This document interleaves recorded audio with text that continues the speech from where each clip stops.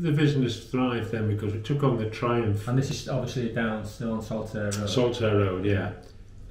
He then got associated with Triumph in the 30s after Scott. He thought with Scott because they wouldn't pay him anything. And they didn't have any money, that's why. They were going, typical motorcycle manufacturer in those days, they were all a bit skint. He started an association with Triumph and got involved with Edward Turner, a famous designer from Triumph, who designed the Speed Twin and various bikes that are household names now. So what was the next step with the company? It became a dealership that had all sorts of franchises as they did in those days. You know, it had most of the British-made marques. Never had Norton in those days, believe it or not, but we had aerial lots of these. And then it sort of got more refined.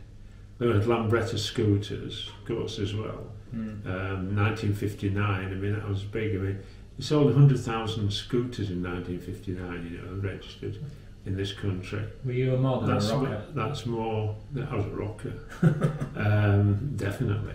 No way I'm going to wear a silly fur coat with a silly coat with a frilly fur collar on. It's on trend. Yeah, it might be a trend again now, but anyway, no, I didn't get into that. Yes, we evolved as a proper dealership, but we took on quite a lot of franchises. We also had as many motorcycle dealers that we ended up selling Reliance as well. And did very well at Reliance. Right? In fact, I opened a separate shop for Reliance. There was tricycle, if you got a motorcycle licence, you could drive a Reliant. It originally started, it didn't have to have a reverse gear, which was quite silly law. I mean, there used to be a Bond that we sold, and you had to open the bonnet and kick-start it. To start it, then run round and get in it. Was there any unusual stuff that you sold?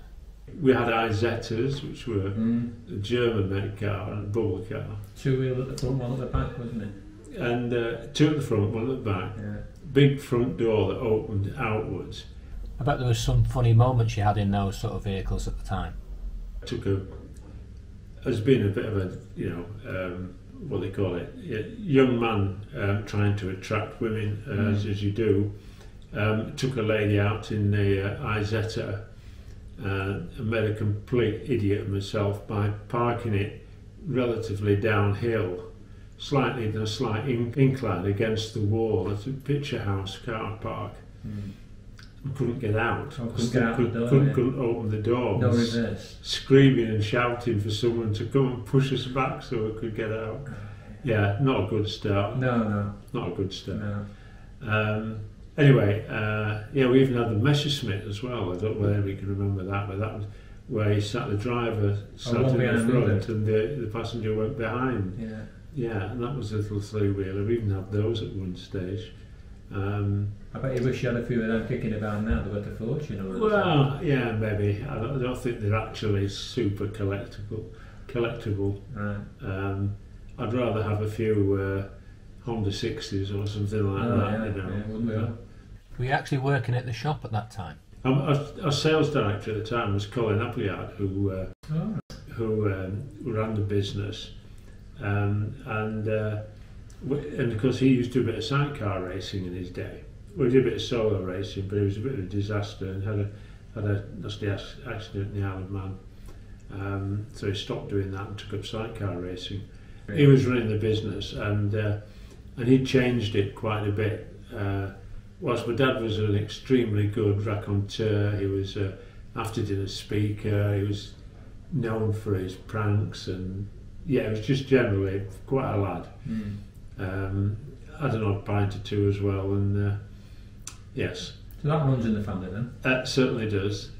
God, frightens him, I think, what we used to do, but that's another story, isn't it? Or stories. So Colin then, yes, got on. We took on the Hillman agency. Right.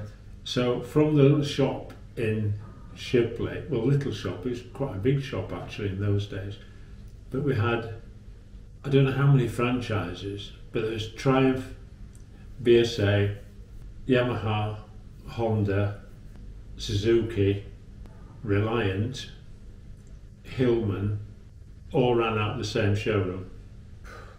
It was crazy. Can't imagine it, can you? Crazy. And we only had one little door to put them in through the front. It just fit in. It was a real job getting cars in and out. But you did it in those days. You just did those things, and second-hand cars as well. So what was the next step with the company? When I finished at Triumphs, it's heading towards turning to a cooperative, and I just don't have anything to do with that. I'm not a great fan of unions and shop stewards suddenly becoming managers because they came out. It was chaotic, I thought. Anyway, I left there and came home to work at the shop. That was in 1970, hence 50 years at the shop now. And when I came back, Colin Appleyard left to start on his own. He said, right, to my father, now his son's back, he's going to, he can take over because I'm going to go and start on my own. And unfortunately, the rest of the family fell out with Colin. So you got on really well with Colin then? He became my best mate. He had been. He's known him all my life. And he... you were a similar age, he'd be a little bit older. No, he was 13 years older than me. Oh, right. And he went to work on his own, so suddenly I came home in the December 1970. 1971, January 71, I was suddenly running the business. So when you came back and started running the company, how did you find it? I mean, I had a fair idea because I've been working in the service department and working with customers, going to dealers, showrooms and things, and when I worked at Triumph. And there's a whole saga there of different stories and things that happened.